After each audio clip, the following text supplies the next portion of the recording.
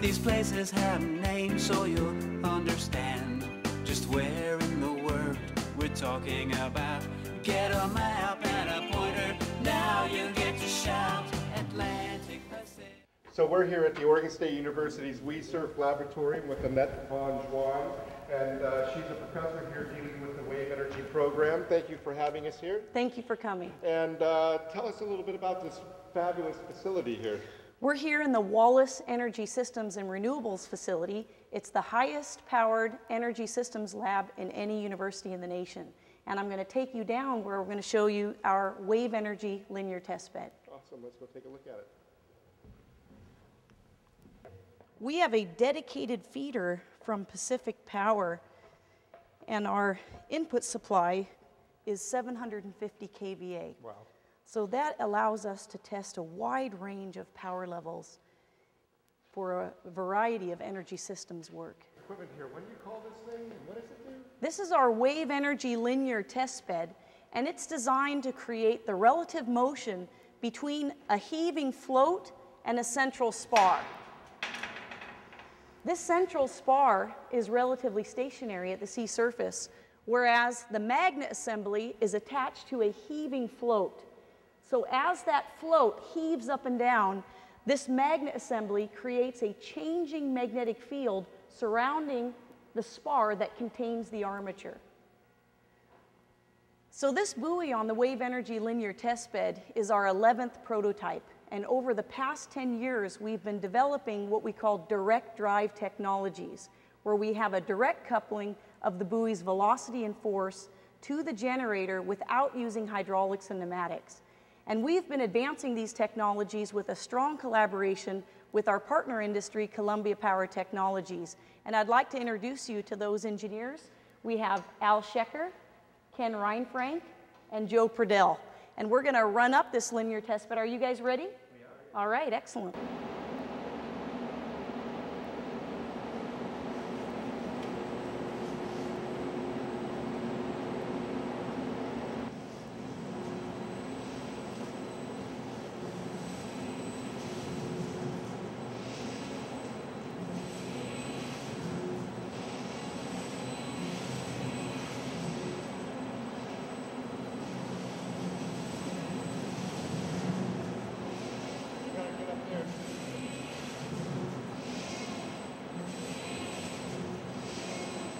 So now we're controlling the linear test bed with actual wave data.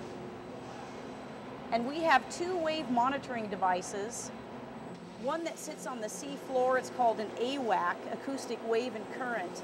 And using a gimbal and an acoustic eye, we're able to measure the wave magnitude, period, and current. We have another wave rider device that sits on the sea surface that also measures wave magnitude and period.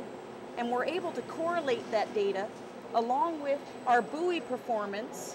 When that buoy is out in the ocean, we place those devices such that they're on the same wave set, so that then we can bring that back into the lab and actually program the linear test bed with the same ocean climate that that buoy was experiencing. Here is a pop-up buoy that allows us to remotely pop up a float system so that we'll always be able to retrieve this system even if the surface expression is compromised. This is the ballast tank. This attaches to the bottom of the spar, and it was designed in a modular way so that it could be removed for linear testbed testing. And what this does is it gives us ballast control to control the stability of the buoy. When this buoy was deployed and we had our wave monitoring device, it was experiencing an average summer climate. And off the Oregon coast, the summer wave energy potentials they average about 1.5 meters. But over the winter, we average about 3.5 meters. So yes, when we capture data and test in the ocean, in the summer, we're experiencing a much milder ocean climate. I understand this is a prototype, so really explain how large this thing is going to be. This is a 10 kilowatt prototype, and the size difference, this full buoy out in the ocean is a little over 20 feet tall with a float that's about 11 feet in diameter. A 100 kilowatt device would be about 80 feet tall and 30 feet in diameter. So you don't need deep water to put this into. You can run this, you guys are going to just be off a mile or so off the coast, right? Well, about 2 to 3 miles off the coast. A pretty optimum depth is 150 feet. That's before the waves start to break. So it's about to break. Right, we want the waves before they start to break, before they start to lose their energy. We really want those heaving swells. And we want to also optimize the cost of the mooring system and the power takeoff cable. And that's why 150 feet is a pretty optimum depth. These devices are going to be designed for about a 20-year lifespan. We've built the generator here in our lab, and then the fiberglassing has been done at Plastifab. So this is really a homegrown project in all Absolutely. facets. It's a tremendous collaboration of students, industries like Columbia Power Technologies, utilities, as well as manufacturing with companies like Plastifab. We've learned a tremendous amount through this year of research and testing. This has been a year contract with the Navy, Columbia Power Technologies, and OSU working together, where we evaluated 18 different direct drive technologies. We down selected to 5, built all 5 at the 200 watt peak level, tested them on the linear test bed, simulated them, even drove those simulations up to 100 kilowatts so that we could get full 100 kilowatt designs and cost of energies.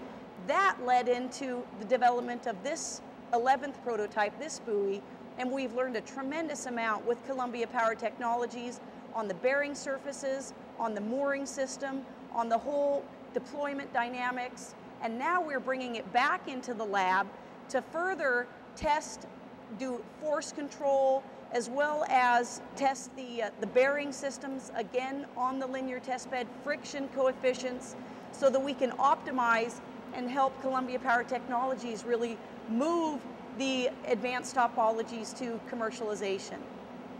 We need to learn a lot about the sliding surfaces, these bearing surfaces, the mooring system, the deployment process, and so that's what we were learning for really how best to move that optimum topology toward commercialization. So there are several different mooring options. There's a tension moored system, a top moored system, there's a semi-taut, a catenary system, and a heave plate. This recent testing we did with a heave plate. So we had a 3,000-pound heave plate that hung 15 meters below the surface, connected to the bottom of the spar. And what that did is that dampened the response of the spar so that we had good relative motion between that heaving float and that central spar. It showed that it worked very well, and it will be part of our process of designing that mooring system, and we're using some fantastic tools like OrcaFlex in order to optimize that. And do you have one of those in the facility here? We do. We use OrcaFlex simulation software here in our facility. And do you have one of the mooring pieces here? We actually have our float and heave plate on display right now at the Hatfield Marine Science Center. Oh wow, oh, well, that's great. I've been to that place. It's wonderful. It's great. Annette, thank you so much for being here, and we look forward to seeing you again. Absolutely. Thanks for coming. And I'm Gordon Westphal, bringing you the tools to be sustainable today.